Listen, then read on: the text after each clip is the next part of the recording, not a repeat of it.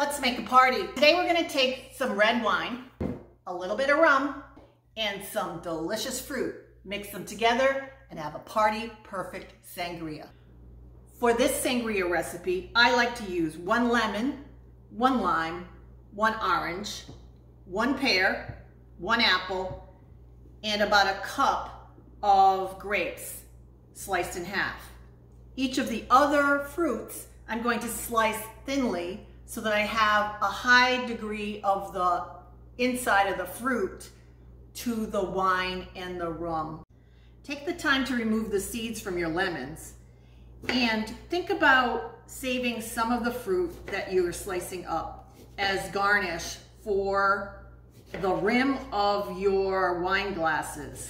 The apples I'm cutting crosswise so I'll have a pretty apple slice in the glass. Sangria is a festive cocktail, so choose a really pretty pitcher to mix all of your ingredients in so they can be visible, and it will entice your guests to want to drink your sangria. Also, give some thought to the glass that you're going to serve your sangria in. You want that to have the ability to show the colors of the drink and really lend itself to the whole festive experience. To make the sangria, I've added all of the fruit to my pretty pitcher. I've reserved some fruit for the garnish for the glasses, and now we're making the cocktail. We're going to add 1 bottle of a fruity red wine, 1.5 cups of dark spiced rum, and 1 cup of fresh orange juice. Then stir it around a bit,